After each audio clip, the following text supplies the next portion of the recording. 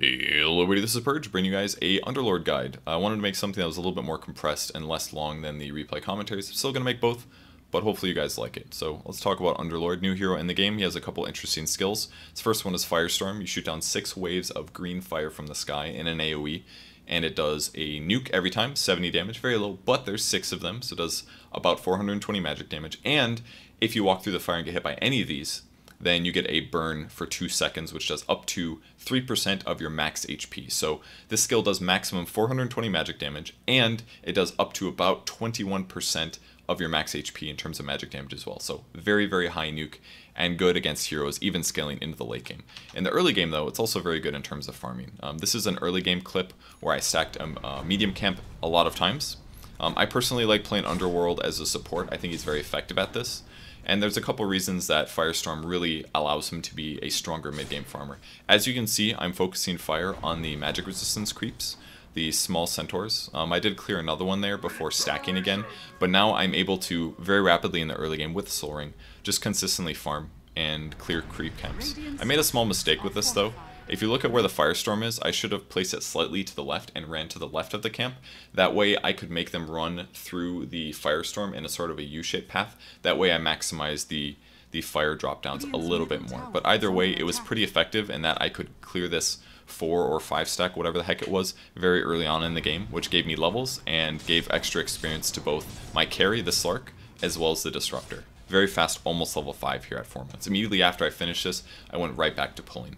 I was able to accomplish this because I got a First Blood and a fast Soul Ring, but I think it really shows Firestorm's value in terms of the early game, even with only 2 skill points. Here's another point in the game where Firestorm is very effective. At any point in the game, once you have Soul Ring Tranquil Boots, stack a camp, cast Firestorm, right-click down the one creep that has magic resistance so that your Firestorm continues to do more damage. And it is fine to do that. That's one of the really nice things about Firestorm. It's that while you're clearing these creep waves, you can just auto-attack down that one creep that's low. And once it's dead, your Firestorm continues doing more damage. For nukes that just are thrown out and instantly do their damage, those kind of creeps are really annoying to deal with because they kind of die around the same time as a lot of the other creep camps.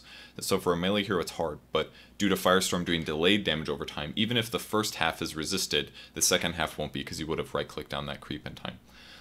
Your second skill is Pit of Malice. Pit of Malice is a pretty strong disabling skill. It's a very long cooldown at level 1 at 21 seconds, but the nice part about the one skill point is it does 100 magic damage. Very, very strong level 1 nuke. Very similar to Ice Path in the future, or in the past, on Jakiro.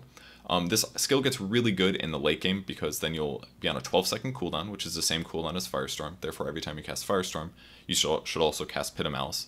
And it immobilizes people, prevents them from moving, which means that they're going to stay in the Firestorm for longer. The other really cool part about this skill is that as it's up, it stays up for 7 seconds. So even if something hasn't been disabled from your initial cast, if they walk into that AoE or blink into the AoE or whatever in the next 7 seconds, they will be then disabled for 2.5 seconds. So while you keep it up during team fights, it'll be really strong. It also has some other really good benefits, namely that it actually works against BKB heroes. So this is an example of a game that I played versus a lot of melees. In fact, it was 5 melees, so my disables felt pretty good. I was able to disable 3 heroes here, one of which had BKB on. If you're Pit of Malice and then you pop BKB, you will remove it, but if your BKB is already on, it will last on you for 2.5 seconds. So it's very, very good against melee heroes who normally are very good at kiting. Here's another clip of that as well. This one, I just plain casted it really poorly while I was trying to save my Razor here, and it didn't really matter because the people I was playing against weren't very experienced in it, and they just kind of walked right into it. So got like 3 heroes to follow up walk into it, which gave us easy disables, and again, more Firestorm damage being done during that whole duration. Very, very strong skill, very good against melee heroes, especially BKB heroes. Your third skill is called Atrophy Aura.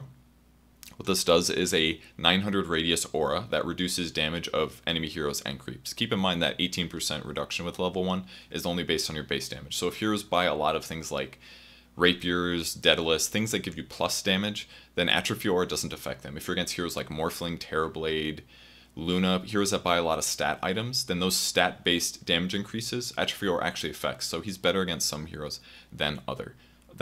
The best thing about Atrophy Aura, though, is that if enemy creeps or heroes die in your aura, you get bonus damage to your Underlord hero. So if creeps die, it's 5 bonus damage for 30 to 45 seconds, depending on how many skill points you have. And if it's hero that dies, you've got 30 to 45 bonus damage for 30 to 60 seconds. For that reason, it's not very worth getting multiple points in Atrophy Aura in the early game, because your damage increasing kind of happens based on creeps, but it's mostly about heroes really buffing it up heavily, and you can't really expect heroes to die before you get that damage sometimes. So I don't like maxing the scout early, but in the early game it's very effective, even as a support.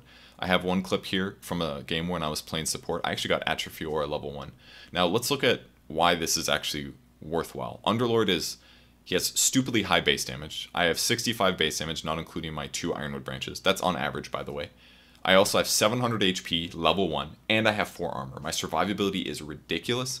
My right-click damage is ridiculous, and with Atrophy Aura, it further reduces my opponent's damage by 18. So this Elder Titan, who normally hits for 52, he doesn't use a Spirit because he's bad, but the Elder Titan that normally hits for 52 is only hitting me for 45 damage. I'm hitting him right now because one creep died in my AoE, because I got +5 here. He's hitting for 45, I'm hitting for 72 damage on average at level 1. It's actually ridiculous. And this gets even better if your allies start pulling, or if you do a pull. If you do a pull and a couple creeps die, then you get 5, 10, 15 bonus damage that you can use to trade with your opponent. It's actually very effective as a level 1 skill. The last skill that Underlord has is called Dark Rift. Dark Rift, what it does is you cast this on a allied tower, creep, or your fountain. And what it does is after a delay, it will teleport you and a radius of heroes around you to that location. It's really obvious when it's teleporting in, but it's mostly used as a defensive skill. If you're getting ganked, if you're going to die, you use it to teleport home. This allows you to split push, it allows you to defend against split push, and it also allows you to save your teammates if they are dying in a bad team fight. And I have a clip of that, so if it will load. So this is a point, Razor had already died here. My mech wasn't quite up in time, unfortunately, and I realized that we're in trouble because Slark was here and we had a sentry. So I cast Dark Rift, I pop mech right before I go, and after 5 seconds it completes the teleport, and I was able to save the silencer. Unfortunately, we did still lose the anti-mage here due to the duel, but as a whole, it was a pretty good team fight. We got 4 kills compared to our 2 deaths. It was our 2 cores that died, but I saved both supports, so that's kind of good. The other downside is maybe Silencer would have lived longer than me and gotten some AoE experience, but it's kind of hard to say. Regardless, I definitely saved myself, and I quite possibly saved the Silencer as well. So, very, very good skill there. So that's the basics about Underlord's skills. The more important thing is how you play the hero in the early game. Like I said, I really advocate for him as a support because his skills don't really scale past the mid game. Yes, Firestorm does do damage based on how much HP people have. And yes, Underlord plays in a way that he is basically farming items to have items that help you win the game. So arguably you could justify things like Radiance, Veils, support items. But that's the thing, if you're playing a core and you're only buying support items with your farm like Mech, Vlad's Force Staff, I think you're missing the point a little bit. And to really break this down, I want to look at skill builds. I made this awful graphic, stole these images from Dotabuff, which is completely fine. By the way, I'm sponsored. Just FTC, don't find me. These are the 3 games that I played for Underlord. I went different skill builds every game, but I think it's pretty safe to say that you can go a little bit different skill builds every game. I think you should always max Firestorm ASAP because the amount of farm that it gives you in addition with Soul Ring. So with Soul Ring, Tranquil, and maybe even a Raindrop, you have tons of mana, you can cast tons of spells, you can stack jungle camps and clear them very rapidly, especially with Atrophy Aura, because it gives you bonus right-click damage whenever creeps die and you're killing creeps, right? So all of this allows you to jungle and farm very rapidly. And then this transitions into the mid-game, where you're buying support items like Force Staff, Vlad's, Mech, things like that. I'm not a huge fan of Mech because the build up to it is a little slow and it takes a lot of item slots that you could use for like Windlace, Wand, Raindrops, things like that. But once you do build Mech, it's a very good item. I just generally feel like Vlad's is superior. But really the point I want to drive home is that the early skill build can kind of be all over the place. You can go Pit of Malice with Atrophy Aura as a laning support. You can go Firestorm with Pit of Malice as your early skill build. It kind of just depends on what's going on. So for example, if in my early game I get a lot of stacks, I'm probably going to want more Firestorm early. If I'm trying to zone my enemy offlaner and he's trying to contest my pulls, then I definitely want Atrophy Aura. Because while I'm pulling, neutral creeps are dying, that gives me 5 bonus damage, which lets me trade more efficiently with my the offlane hero afterwards. Because then I'm doing more damage and he's doing less damage. So Atrophy Aura is really good in that game. But if I'm getting tons of stacks, then I probably just want to get Firestorm to clear creep waves. So try to vary your skill build a little bit based on what you're up against. If you're up against a lot of melee heroes and you guys are having trouble in a tri-lane. You definitely want one atrophy aura because it's going to reduce 3 heroes damage, and if somebody dies and you get bonus 30, there's like a lot of cases where you want to change up your skill build a little bit.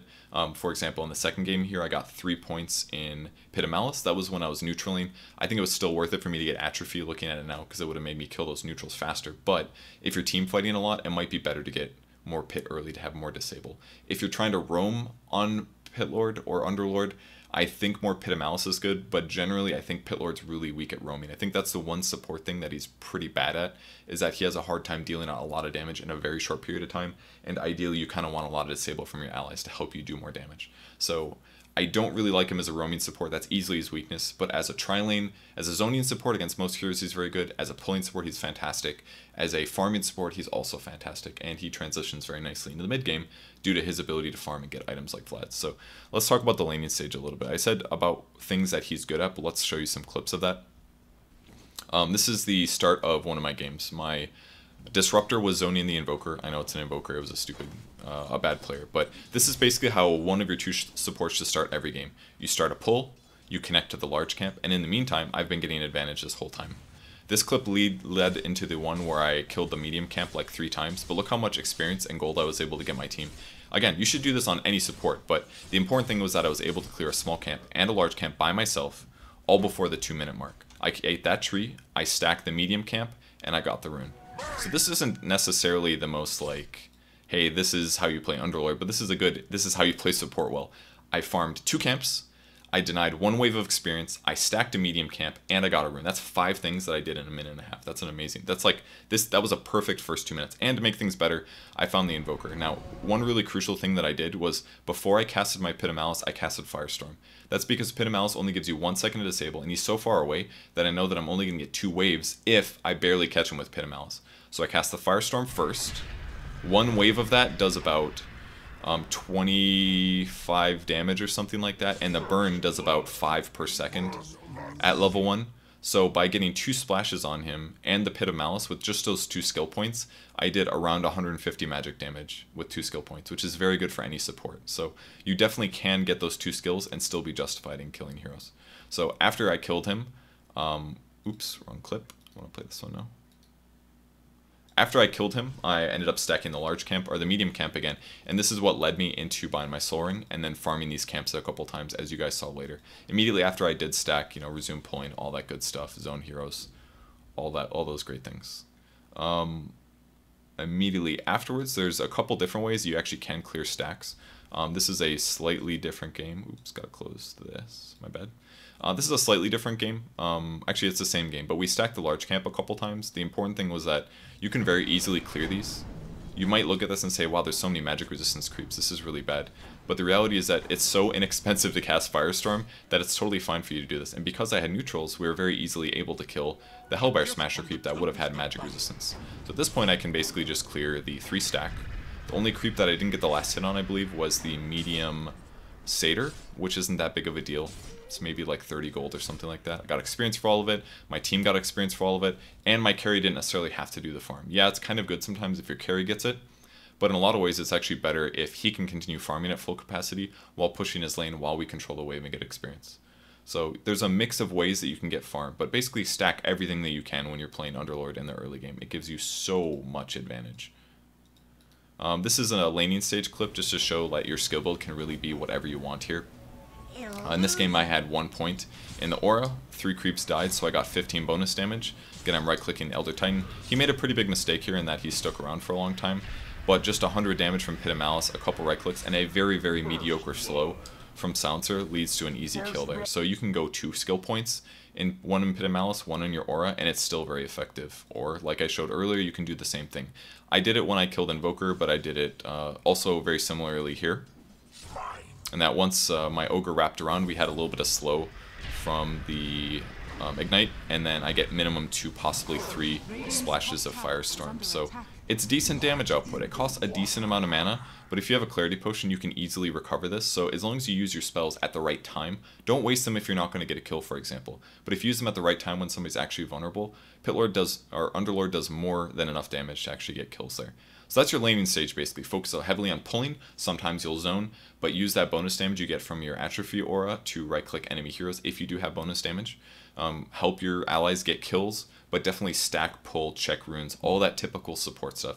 Like I said, the only thing you can't do very well is TP to lane support or to roam. You're not very good at roaming, but there's maybe some potential for doing that if you want to go like Tranquil Boots with a Orb of Venom. You can slowly right-click people down after you chase them. But as a whole, I think staying around the laning aspect is really important because of how much you can clear camps, stack camps, and get bonus damage from creeps dying. And pulls are the easiest way to do that without messing up creep equilibrium. There we go. Now, mid-game, Pit Lord is a little bit different. And by Pit Lord, I mean Underlord. Please work, clip. Okay, there we go. So this is a bit of an interesting point in the game. This is the same game that I was playing against Morphling, and I want you to look at the map and see what I did here. So we killed the tier 1. We're actually losing this game pretty heavily because my Tinker sucked and was ragey. We're losing the game pretty heavily. I also had a rough early game. I didn't get that much farm, and my soaring was really delayed because I was buying lots of obs and sentries. Ogre didn't buy any of this game. So what I did here is after the tier 1 was dead, we have a ward giving vision, and what I did is I approached the creep wave and I just nuked it with Firestorm. The Beastmaster didn't anticipate that I was there, because if you look at my positioning, it's nighttime, so he can't see that much past where like the range creep is. So if I just come from the side like this and I spend, what did I spend? 245 mana here. If I had a soaring, this would be a lot cheaper, but without soaring, even still, I get 3 creep waves, I get bonus damage for my aura, and I can immediately run back to my jungle, stack a camp, and then farm it. Because I stacked this this medium camp and then farmed it afterwards using my soaring. So the important thing is that I push the creep wave. When you push the creep wave, it means that your creeps are going towards your enemy tower. And then your enemies have to go. Because if you see creeps hitting a tower, you say, I need to defend that. My tower would die, I would lose map control, my enemies would get gold. It's not a good thing. So if you take a support and you give them a soaring and a tranquil boots, which is easily farmable due to your skills, and you go to a lane and you push it, then your opponents can't approach your safe lane or your jungle unless they smoke. They could go through like the Ancients into your jungle or something because we don't have a ward there. But if they don't feel safe about that, they would have to smoke. And you can only smoke so many times. So if you limit the easy opportunities for them to get into your jungle or to gank your heroes, then all of a sudden it opens up your map heavily. And it also lets me farm a creep wave that none of my allies feel comfortable farming, at least until Tinker has like Blink and Boots of Travel. That's the only time anyone else would feel safe doing that. So I push the creep wave, I get 3 last hits, I get free experience, I immediately go to my jungle and stack, and it creates pressure on the map, and it forces one of their heroes to show because they have to push that lane out, and they can't go gank now. So there's a lot of really good things that you can do by doing that kind of push. I did it again a moment later as well. Farmed the neutral camp, immediately came back to the lane again because I saw that the lane was pushing out again. And you don't have to be here long. Even 1 creep wave and backing is really safe to do. Just by doing that, I essentially just created a lot of space. It was this one. I created a lot of space for my team again. Yes, we don't see anyone on the map. Yeah, they could be ganking anywhere, but there's 2 dead heroes. And I know that if one of them does end up coming top, by the time that this creep wave is dead, I'm already walking away, so they already lost their opportunity to kill me. And then I go back to the jungle to farm it again. It's important that you don't spend too much time in the jungle, basically, because you want to always put pressure, and that's very important about a farming hero. If you play Underlord and you guys just AFK in the jungle, you're doing it wrong.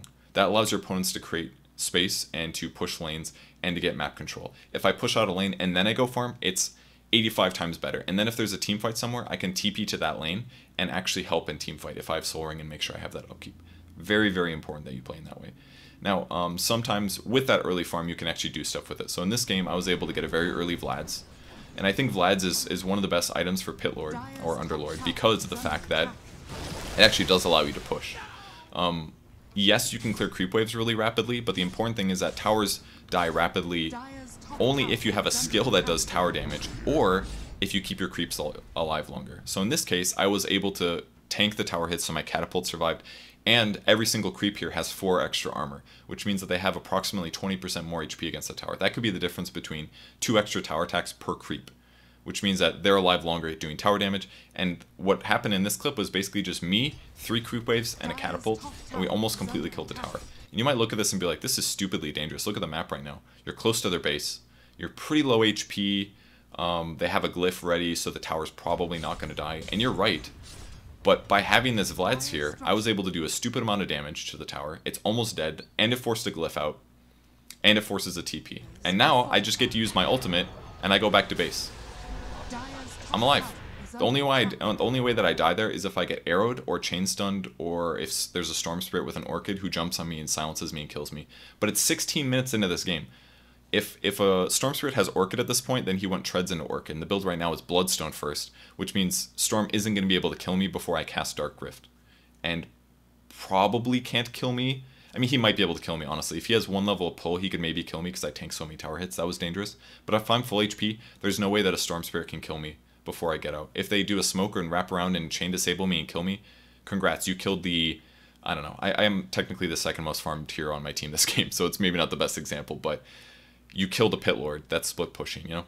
I can always farm and I can always catch up. In this game, it would have been bad because my net worth was high, but in a lot of other games, that was a very good example of using your farm in the early game that you justify based on your skills and your soul ring to exert mid-game pressure and open up your map for your opponent, for your team, and give your team a better chance to win. So that's basically mid-game. I'm missing one clip, I think. No, it's more of a late-game clip. Let's go to the late game. In the late game, when you're playing Underlord, things are a little bit different as well. Are my late game clips not working? Okay, there we go. So this is a different game. In this game, I was able to pick up a very fast Force Staff. Force Staff here allowed me to save my Earth Spirit. Oops, this clip always plays sound very long, no matter what, and I don't know why, but it does. I'm going to replay and see if that helps. Okay, it's not helping. So, just to clarify, you're hearing 2 audio feeds. For some reason, this clip is just not working, and I don't know why. It'll stop any second. About now, I believe. There it goes. Okay. It happened so many times I knew exactly where it ended. Sorry about that. So, in this clip, I force back the Earth Spirit, which forces Storm to use an extra 300 mana to close the gap to try to kill him. And then I'm able to separate my opponents. Jug thought he could get an easy spin kill here on Earth Spirit, but because Pit of Malice goes through BKB, it disables him, wastes his spin, and this means that the only damage they have is basically just Storm. And because Ogre was able to stun him, we also bursted him down in this period of time. So, keep in mind as well that I was the only person buying support items this game. Ogre didn't buy any. I think at the end game screen, he bought 1 sentry the whole game. So, the way that you should play Underworld, in my opinion, is this mix of like 5 and 4. You're 5 in the fact that you can afford to buy all the support items because you're so farmed, because you can always farm and push lanes and farm jungle camps. But you're playing 4 because you're spending a lot of time farming rather than team fighting. But this is good because it allows your 5 position heroes to actually grab items. And a lot of times those roamers end up not having much past like a boots and maybe 1 small item. But it's 20 minutes into the game, I've already got a Force Staff, and I've been buying a stupid amount of wards, observers, smokes, sentries for my team, things like that. And by having a Force Staff now, before the Ogre did, by the way, despite the fact that he wasn't buying support items, I'm able to save a hero and impact the team. This is very similar to the previous clip I just showed, where I get Vlad's, I do a ton of damage to a tower, all because I was able to with the hero's farming skills. This is how you need to play Underlord. If you don't play this like map pressure, farming items, use items to win teamfights thing, then you're not doing it correctly. But I still think the hero has a lot of other value. There's another clip of us saving people with Force Staff just so I could show you guys because it's fun to see. But looking around for team fights, we spend a lot of time farming the enemy jungle. Make sure you farm aggressively because that allows you to push very safely. We double Force Staff him there actually. I think the Jug made a small mistake. Got stunned the same time he got E-bladed, so he just ended up dying. But you know, that kind of advantage that you get from just having the Force Staff early is absolutely massive. So let's play the next clip. This clip was a bit interesting. This is kind of just showing the value of Dark Pit in the late game. Same game, have Force Staff here. Now normally when somebody split pushes like this, if you're trying to push somewhere, one of their cores will go to another lane and they'll just auto attack it. But what this allowed us to do by having Dark Rift is that if we really needed to show up to the top lane, if the enemy heroes were actually the top lane, we could show up using Dark Rift, get everybody there very fast. So in the meantime, we split push in the other lane. Now this is normally very dangerous. When somebody split pushes, what the plan is, Storm split pushes, one of our heroes goes back to kill Storm or stop him from taking a free tower. And then, as soon as we go there, Storm gets out, TPs the bot lane, and they take a 5v3 or a 5v4 when our heroes are top. So it's very dangerous normally to keep pushing this. But because I have Dark Rift, we're better able to actually go for this. Blink Dagger online shows that he's here, and with Jug blinking forward, shit has hit the fan. So cast Dark Rift to try to get my allies out. And the very important thing that I did here was that I needed to get my hero out of position, out of bad position. Because if they kill me before this finishes channeling, the ultimate doesn't go through. It's the only way to stop it. Or to kill, they'd have to kill what I teleport to. That or me. So I'm definitely at threat here. So to get out, I Force Staff myself away, and then I walk back into range to make sure that by the time it goes off, I've caught the Morphling as well. Ogre made a slight mistake in that he stayed to throw the Ignite. I don't know if he killed the Beastmaster here or not, but I don't think he did. So, Force Staff, valuable. We defended against Split Push. I kept the carry Morphling alive, and he might have gotten the Beastmaster kill, and we got the Storm out of it. So, like, the value that you get out of Dark Pit in terms of split pushing is amazing. It's really, really valuable. Here's a great team fight where I just did absolutely nothing good. This is what I did. I walked into the fight, I missed my Pit of Malice, I threw a Firestorm down. But if you look at what's happening right now, basically, I'm standing in the area, I've got level 4 Atrophy Aura, so they're doing like 42% less damage or something like that, 38% less damage, which is a huge amount. And I have Vlad's in the area. I've got +4 armor to my team, and they get 10% lifesteal, and they get 15% damage. I should have Force Staffed the Earth Spirit almost immediately. He was in the smoke cloud a long time. But basically all I did was cast 2 spells and stand there. That's all I did this fight. I was able to kill the Necro 3 as well, which is kind of nice, 400 free gold. But the important thing was that once we look at the fight recap, look how much damage I did. I did the most damage on my team by far. I did 1,200 points of damage by casting 1 Pit of Malice and 1 Firestorm. The second Firestorm was when I killed the Necro 3s and got 400 gold for free. But again, like, look what happened. I casted my spells, and they just kind of... Oops. I didn't mean to press that button. I casted my spells, and they just kind of walked into them. And it does percentage-based HP, so if they have a lot of HP, this is doing like 30 damage for every 1,000 HP they have. For 2 seconds. So it's doing minimum like 60 damage for every time that the fire hits, assuming it doesn't restack, you know what I mean? It does a lot of damage. I did the most damage by far just by casting my spells. So by having Vlad's Force Staff staying alive, huge impact in the team fight. One thing I mentioned earlier was that don't jungle too much, and I think this is the perfect example of this.